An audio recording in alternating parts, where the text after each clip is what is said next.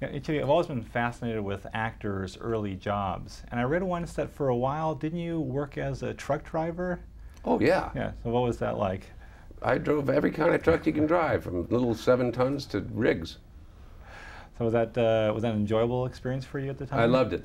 I was young, in my 20s, out of college. I had usually at least one job, sometimes 2 or 3 jobs a day. And most of the time I liked being outdoors, and I found driving was therapy. It really was. It was a time to think and reflect, and I was doing lots of writing at the time and getting sort of prepared for my career to come. So I love driving trucks. I've driven everything. I drove motorcycles for money in New York. You know, you and I have something in common in that we both made our major motion picture debuts in the film Foul Play. I was an extra in the San Francisco Opera House scene at the Mikado. Oh, is that right? Yeah, and I was, were you moved from place to place? Yeah, exactly. Yeah. And it was kind of an intimidating experience, and I was wondering, how was that movie for you? Your It was my first movie, and it was intimidating for me. Yeah.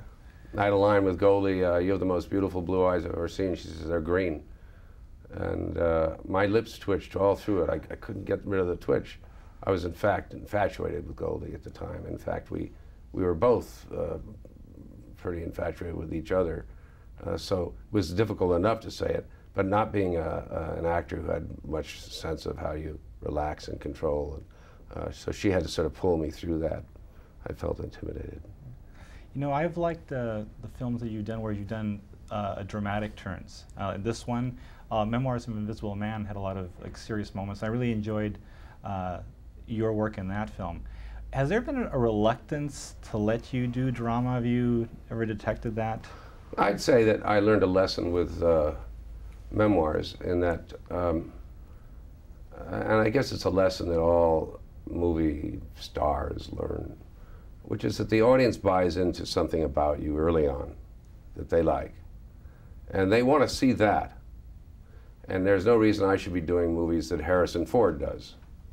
Harrison's not about to go off and do Vacation. It's not that Harrison and I aren't friends and aren't somewhat alike, actually. It's just that audiences expect you to be a certain way, and some kind of adventure in a sci-fi genre with John Carpenter and all the hard work I did on that film doesn't necessarily mean the audience is going to buy into it. They smell going in whether they like the picture or not, whether they're going to like it. Yeah, 'cause I remember when that film came out, there was a real sense of pride with you of your work in that film. Was that frustrating for you that it wasn't a bigger box office hit? Oh, it's always frustrating, only because some of the best pictures I think I've made, and I wouldn't say that that was one of them, but didn't do diddly, and some of the worst went through the roof. The fact is, since I love making them, it's the act of making them, the production, and then the post. That overrides all of that. But this is a risky game. It's a gamble. What I do, as you know, there aren't many of us who get to the level that I'm at and can hold on to it.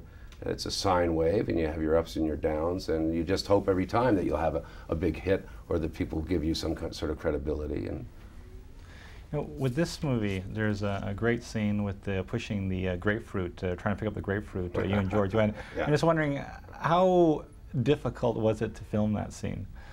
It wasn't that hard to film.